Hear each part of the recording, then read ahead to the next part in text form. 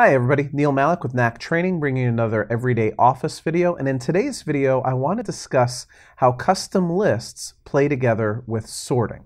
If you didn't see my video yesterday about how to create a custom list, go ahead and click the link that's over on the side right now. But the basic premise here is that Excel has to hold on to lists of information like the months of the year or the days of the week so that it can use those things over and over and over again. And in yesterday's video, I showed you how you could use that to autofill entries. Like, for example, if I were to type in the month of January, then autofilling January down would give you the rest of the months.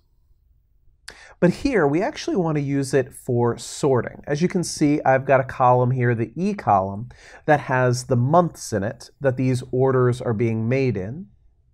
And it makes sense that I would want to put all the Januaries together, all the Aprils together, etc. Now, if I click on the E column here, let's say cell E9, and I go to my Sort and Filter drop-down menu, and I sort this A to Z, what you're going to find is something kind of disappointing. Excel, by default, when you sort by months, or when you sort by days of the week, it sorts those things in alphabetical order. It does not automatically detect that months are months in this particular instance. So here's how we solve for this problem. Instead of going to the simple options for sort A to Z or Z to A over here on the Sort and Filter drop-down menu, we go to Custom Sort. Or alternatively, if you go to the Data tab up here at the top of the screen, you'll see the A to Z and Z to A buttons sitting next to a large sort button, and that is our custom sort feature.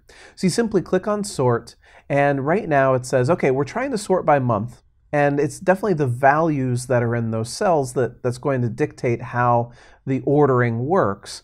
But A to Z is not the right order.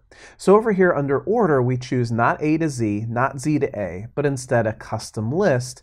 And you can see that, of course, Microsoft already knows January, February, March, April, May. So we can select those months of the year here in the custom lists and then click OK.